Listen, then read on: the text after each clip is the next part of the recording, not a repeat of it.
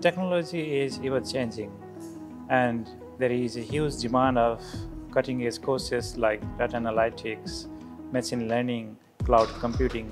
And I wanted to create my own different types of applications and games. So I think that is the thing that led me most to wanting to study software engineering, to be able to create my own things. Well, I'm interested in the AI stuff, and then especially for the cybersecurity, so I try to have probably better career in here.